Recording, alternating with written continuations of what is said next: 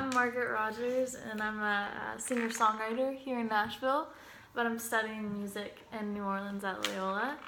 And I'm studying music industry, but I'm also in the process of writing and recording and doing all the other fun stuff. But really, right now, I'm in a real season of practice and learning how to really develop my own music, my own sound, and my guitar skills and my writing skills, because it's all just kind of a new thing for me.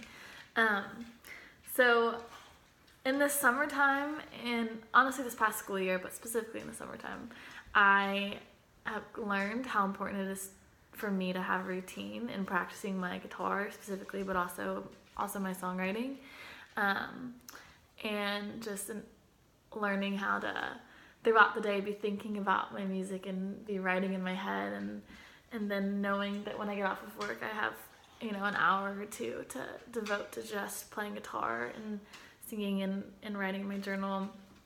And so I bring this sketchbook / journal / diary around everywhere I go.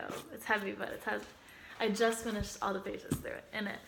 But I bring this around with me because it just kind of already inspires me, but I use it as something to anytime I hear something that's really just like strikes my fancy, that's really creative, or some phrase, or I have an idea or whatever it is, I write it down in this notebook so I don't forget it, or I write it in my notes on my phone if I don't have it, but usually I have this with me. And then so that later on in the day when I'm choosing when I have my time set out for writing, I can go back to this like phrase or word or idea or whatever it is and go off of that and start practicing my writing and practicing songs that I want to write or whatever it is.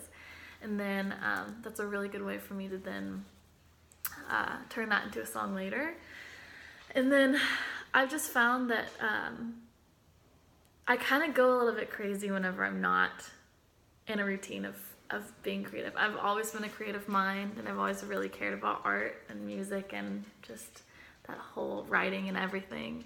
And if I spend too much time away from it, all I'm thinking about is how I'm not doing that. And so I've just found it's really healthy for me to be in a mindset where if I practice every day, then am being creative, and I'm able to just continue my own art.